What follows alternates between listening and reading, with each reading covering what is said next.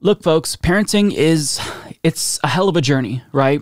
As the father of a 2-year-old French bulldog, I know firsthand how difficult it can be, navigating certain situations, when to be a disciplinarian, when to play good cop, bad cop, when to have tough conversations. These are all things that you have to navigate as a parent.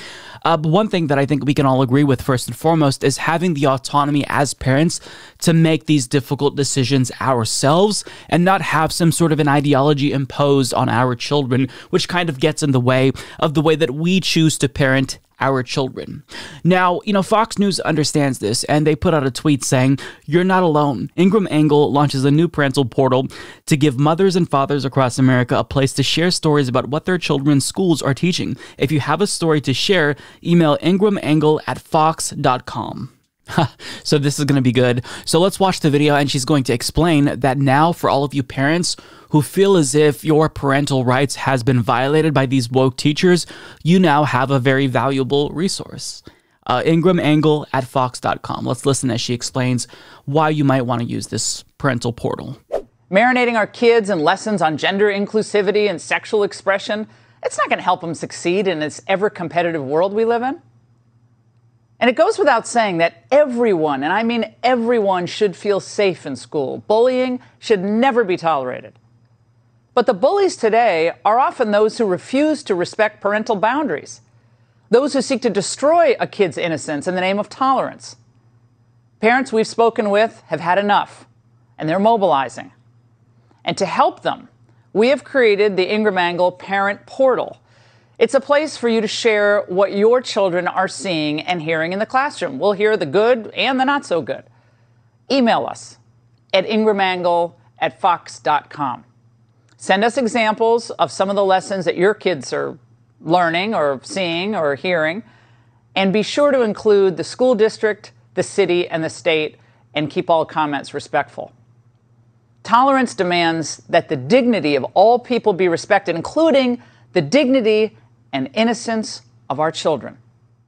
I love how she tries to be reasonable, but what she says is just absurd. Everyone, and I mean everyone, should feel safe in school. So that implies, maybe kids who are different, LGBTQ plus kids, or kids who have a family that is different than other families.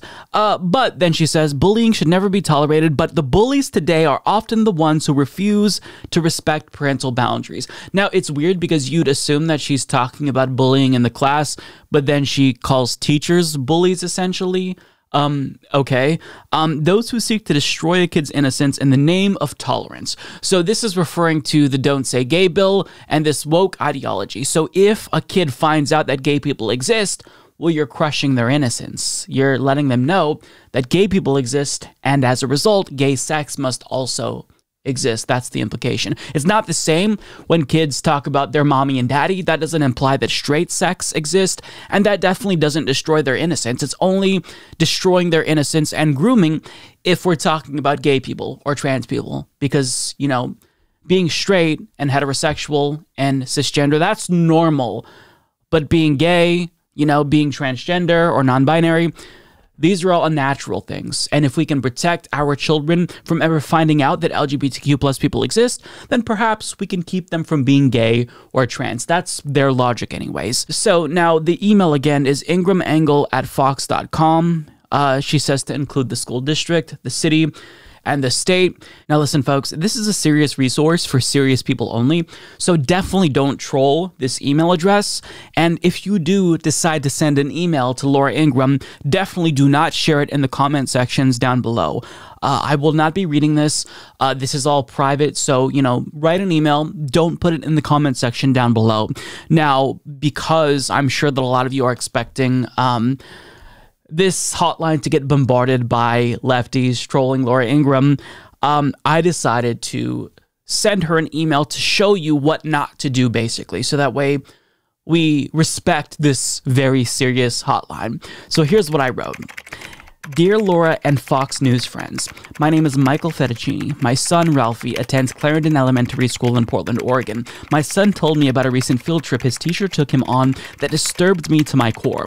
My son recently came out as a heterosexual by revealing to one of his friends while passing notes during class that he had a crush on one of his female classmates, Phoebe.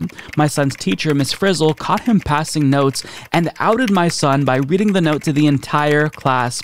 She then shamed him for his sexual orientation in front of all of his classmates, calling him a filthy breeder and asking him how many pussies he nutted in today while giving him a noogie. His classmates were laughing at him as the teacher made an example out of him. But it didn't end there. Miss Frizzle then held an impromptu biology lesson by taking the class on a field trip by using some sort of a magical bus that actually shrunk the entire class down to a microscopic level. Miss Frizzle then took the class on a field trip into my son's classmate Arnold's asshole in order to prove that my son's heterosexuality was unnatural.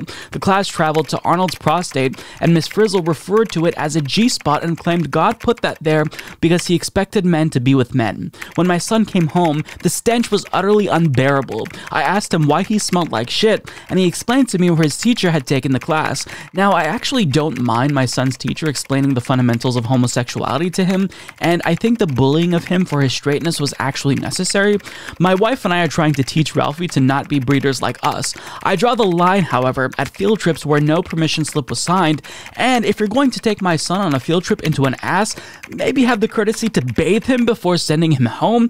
My wife and I work 8-hour jobs, and we shouldn't be expected to bathe our child after a hard day of work. Needless to say, we're both outraged as parents and thought we'd reach out to this wonderful portal you've created, Laura. You probably know firsthand how intolerable a stanky asshole can be, and I thought you might want to cover this on a broadcast. God bless you, Laura. Best, Michael and Nancy Fettuccini, aka Ralphie's parents. Now, that right there is an example of what you don't want to send to this hotline. Now, that was me joking. Actually, my son's name is not Ralphie, it's Carlos. But other than that, the story is actually true. So definitely do not send this hotline those types of emails, and don't you dare post them in the comment section down below. I will not be reading them. I will not be paying attention to them. I do not encourage trolling. Only use this hotline legitimately to send in complaints about your woke teacher, or your child's woke teacher rather. And, you know, hopefully Laura Ingraham will see your complaint or your concern. And, you know, together as parents, we can work together to make this country a better place, to make classrooms safe for our very, very sensitive children during this developmental time in their lives. So, yeah, I really appreciate Laura Ingraham setting up this angle here, or setting up this email for parents. You know, it's a really good thing to do. You know that her heart is in the right place, and it comes out of a place of concern. So I really appreciate her doing this, and I think that she should be commended for this. Do yourself a favor and click the join button on YouTube to become a member. Because Mike's doing a great job. Getting to watch his videos before everyone else is tremendous. Many people are saying this. Join today, folks. You won't regret it.